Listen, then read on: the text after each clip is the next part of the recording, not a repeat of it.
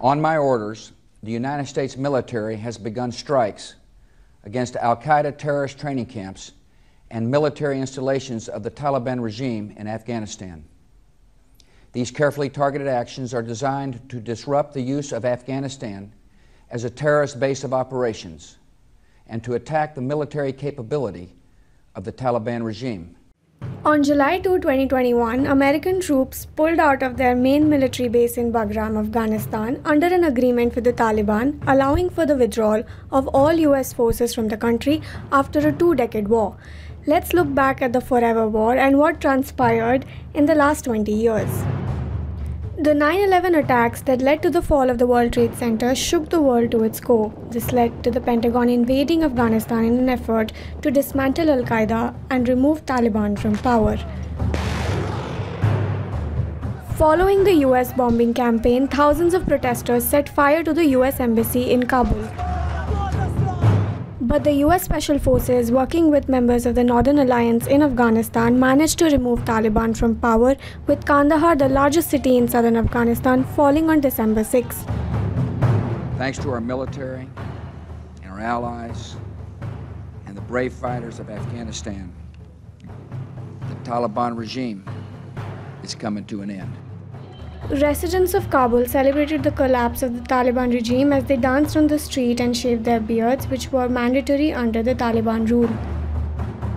The first conference for Afghanistan was held in Bonn, Germany, soon after the fall of the Taliban regime to establish a transitional government in Kabul. In 2004, the first presidential elections were held since the fall of Taliban, and Hamid Karzai was sworn in as Afghanistan's new president at the presidential palace in Kabul. In 2013, NATO Secretary General Anders Rasmussen said Afghanistan would continue to receive support as the international military coalition marked its final handover of security to national forces. He welcomed the transition that would see Afghan security forces take charge of their country. For many of you, this will be your last tour in Afghanistan. And by the end of this year, the transition will be complete, and Afghans will take full responsibility for their security, and our combat mission will be over. America's war in Afghanistan will come to a responsible end. The 2014 presidential election was logged in bitter contest between candidates Ashraf Ghani and Abdullah Abdullah. US State Secretary John Kerry convinced the two feuding candidates to agree to a total recount of April's presidential election, ending months of turmoil over a disputed election that destabilized the country. Finally, the United States signed a deal with Taliban insurgents on February 29, 2020 that paved a way toward a full withdrawal of foreign soldiers from Afghanistan and represented a step toward ending the 18-year war in the nation.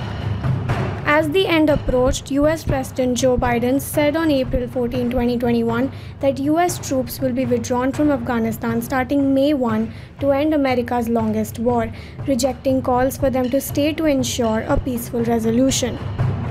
The withdrawal of foreign troops was supposed to be completed by September 11, that would mark the 20-year anniversary of the 9/11 attacks. However, Taliban was able to take over complete control of Afghanistan, with President Ashraf Ghani leaving on August 15. We did not go to Afghanistan to nation build, and it's the right and the responsibility of Afghan people alone to decide their future and how they want to run their country. Is a Taliban takeover of Afghanistan now inevitable? No, it is not. The Pentagon on Sunday authorized another 1,000 troops to help evacuate US citizens and Afghans who worked for them, expanding its security presence on the ground to almost 6,000 troops within the next 48 hours.